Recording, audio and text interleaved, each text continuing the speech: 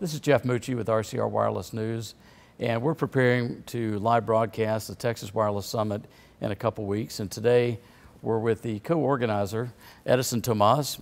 Edison, thanks for joining us today. Absolutely, it's a pleasure to be here, and thanks for coming. Tell us a bit about your role at WNCG. Sure, yes. So I am one of the faculty of WNCG. WNCG, the Wireless Networking Communications Group, is a research center here at the Department of Electrical and Computer Engineering. We're about 24 faculty, and I'm one of them. And we focus on a variety of different areas of research.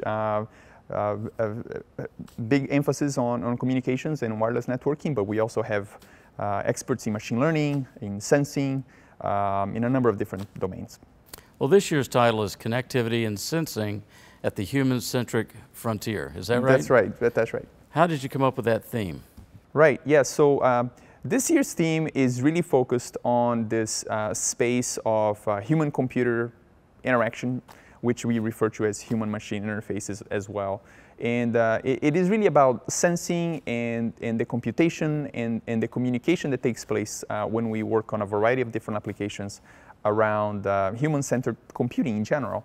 And this is really an evolution from last year's theme, which was on AI and the mobile device. So this was a natural extension, we thought, and it's a topic that I think is very much in vogue. Mobile devices and wearable computing is just very present in our lives, and a lot of the underlying technologies are based on the work that we do in our research. We now have the expertise here in WNCG, very diverse faculty doing research in all of these different areas. So we thought this would be an interesting theme, a rich theme that would be exciting for all of our members and also the audience of the Texas Wireless Summit. Edison, what does the future of human computing and sensing look like? Right, that's a very good question. So over the last 10 years, we've had mobile devices. And clearly now, mobile devices are everywhere and pervasive.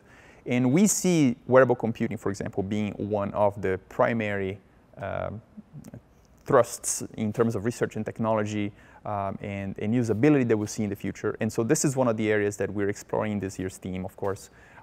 It is a very exciting space. We have work here at UT that will be highlighting during the event that involves doing sensing both outside of the body and also inside of the body, which is exciting. Another space that we're very interested in that touches on your question is the space of augmented reality and virtual reality, which is, again, an area that has been sort of brewing for many, many years, but now we're finally starting to get some fundamental pieces of technology that actually allow us to create some user experiences that really tie to some real use cases out there. And so these are a few examples of areas that we believe represent this future of human-machine interaction, human-computer interaction that we'll be highlighting during the event, and I think it's really what is taking place out in the real world, so it's very connected to reality. Mm-hmm. 5G technology is in the news most every day today, even though it's not really commercially available everywhere. How will 5G play into this notion of a human computing frontier? Right. Yes. So I was just bringing up this topic of augmented reality and virtual reality. Today, when you see people using virtual reality systems, usually they have some kind of headset on, and they're completely connected. They're wired to a computer.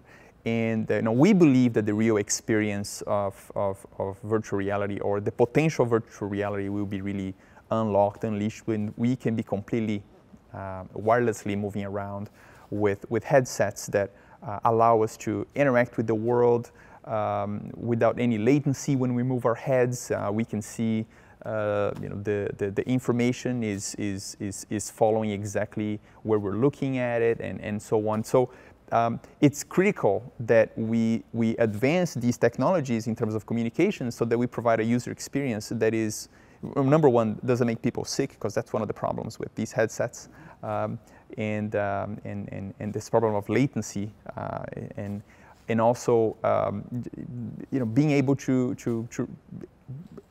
realize new new scenarios and new experiences with these technologies. How does the work that you're doing here with your students connect to solving those specific problems? Right, so in my work specifically, so my area of research is building computational models of human health and human behavior from sensor data. And so we are doing a lot of research thinking about how we can understand more about people's activities in the real world, people's physiology, and how that impacts their long-term health in various different ways.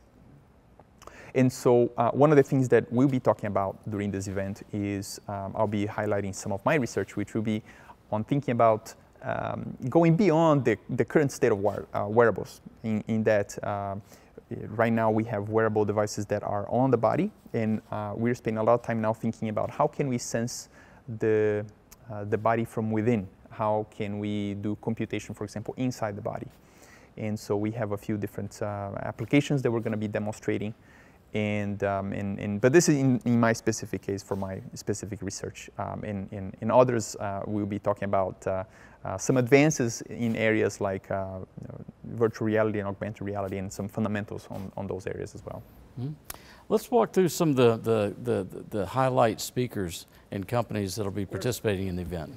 Sure, yes. So starting with our keynote, so we have Joe Paradiso from MIT.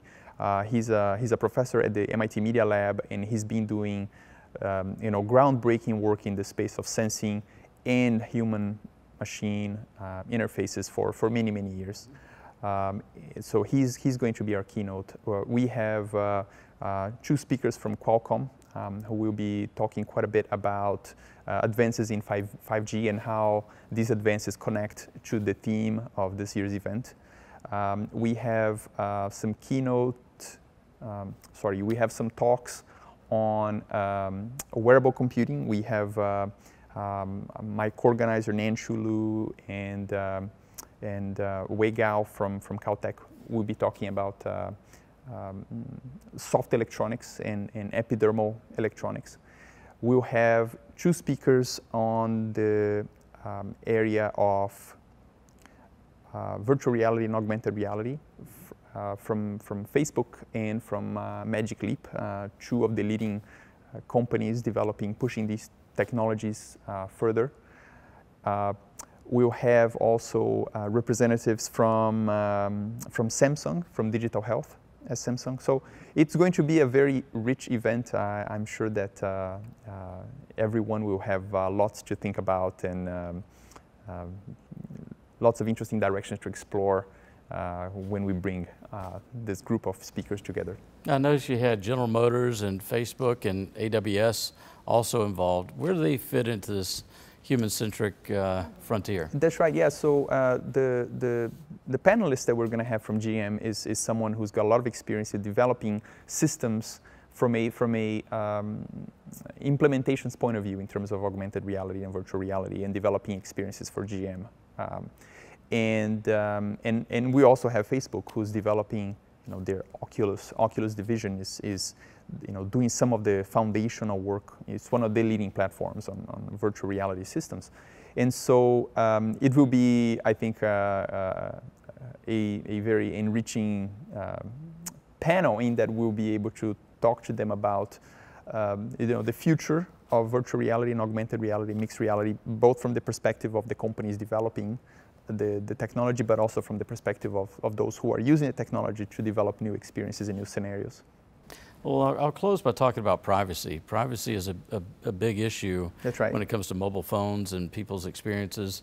How can engineering build in privacy solutions today for that kind of unknown future? Right, that's a wonderful question, and I'll answer it in two different ways. So first of all, there is privacy at the level of sensing. So there are different ways in which we can create more privacy-sensitive systems when it comes down to sensing. So I can have a sensor that is collecting data, but it's not really sending this data anywhere. It's doing all the processing of that sensitive data locally on the device, right, for example.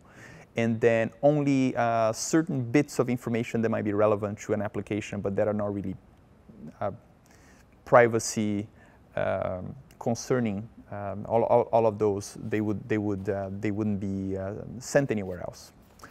So this is from the point of view of sensing. Then there's the point of view of also machine learning. There are lots of different techniques that we're developing, in fact, here in our group, about this problem and thinking about how we can process data in ways that allow us to not keep a lot of sensitive data aggregated in one place. We can do some computation with parts of the data and push out findings from that computation, but in a privacy protecting way. There are techniques that we've been exploring, such as federated learning, for example, a little bit of differential privacy, so different techniques that we can apply to this problem. But it's definitely front and center to this work, and that's why we really like to describe this year's theme as human-centered computing and sensing and in interfaces, because I think it's very important to think about this aspect of the research that we're doing.